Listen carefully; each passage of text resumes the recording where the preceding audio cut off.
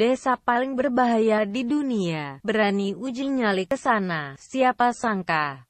Desa paling berbahaya di dunia terletak di Tiongkok. Desa Guoliang di Provinsi Henan terletak jauh tinggi di pegunungan Taihang. Untuk mencapai tempat ini, pengunjung terlebih dahulu mesti melalui terowongan di sisi salah satu tebing tercuram di dunia, seperti dikutip dari laman liputan6.com.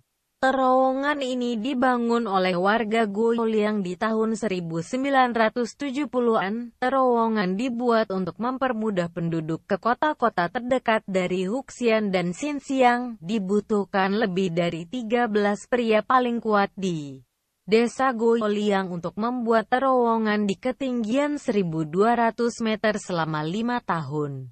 Saking tinggi dan berbahayanya, pengendara yang melewati terowongan tersebut menjulukinya sebagai terowongan yang tidak mentolerir kesalahan. Sebelum terowongan itu selesai, desa hanya bisa diakses lewat tangga menuju langit dengan 720 anak tangga yang nyaris vertikal. Melansir dari China Highlight, Jumat, tanggal 2 bulan 9 tahun 2016.